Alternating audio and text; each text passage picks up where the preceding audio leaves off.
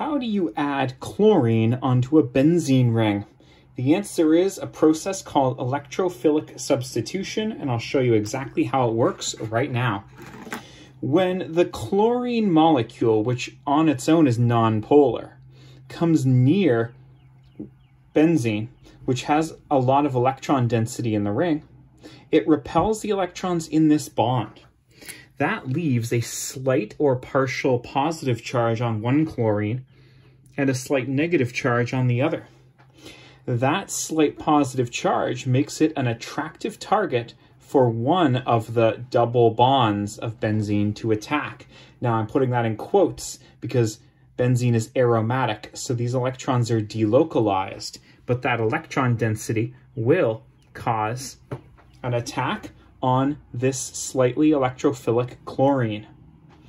The single bond between the two breaks. Most teachers will show that forming AlCl4-. That's AlCl3, along with the extra Cl- that's popping off of this molecule. That gives you the same 6-carbon ring, along with 2 double bonds intact, but one of the carbons has an extra chlorine on it. The other carbon is missing its extra bond. That makes it a carbocation, a plus charge. Now, because this is a benzene ring, that carbocation can be delocalized throughout the ring. Here's what I mean. The double bond that you see here could move, like the pi electrons could delocalize to here. That would form a double bond between these two carbons, and it would become this carbon that's missing the extra bond. That would make these two double bonds. You still have your H and Cl, but your carbocation is delocalized to there, and similarly this double bond may be attracted to the slight positive charge there. 6-membered ring still intact, double bond here, double bond there, hydrogen and chlorine as it was, and your positive charge is there.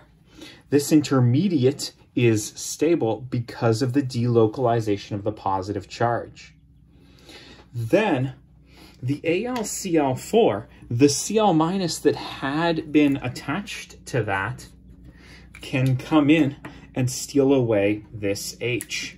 If I was to draw that, I guess I'd draw my lone pairs here, show that lone pair attacking the hydrogen, and the bonds holding the hydrogen to the carbon chain flow in here to reform the double bond, the regular alternating double bonds that you're used to seeing for benzene. So your final product here is the 6-membered ring. These two double bonds are untouched, although they did contribute to delocalizing and stabilizing that positive carbocation intermediate. You have a chlorine attached here, a double bond between them, and a hydrogen here, which I will not show because no one ever does. So the electrophilic substitution here occurs by attacking one of the Cl's of the Cl2 molecule, and that is an attractive proposition for the electrons because you've repelled the electrons of this covalent bond away from it. That breaks open one of the double bonds in benzene, leaves you with a carbocation intermediate, which is stable because you can delocalize it. And lastly, the Cl- that popped off that molecule comes back and steals away the H that the Cl substituted. All right, very nice. Thanks for being with me, and best of luck.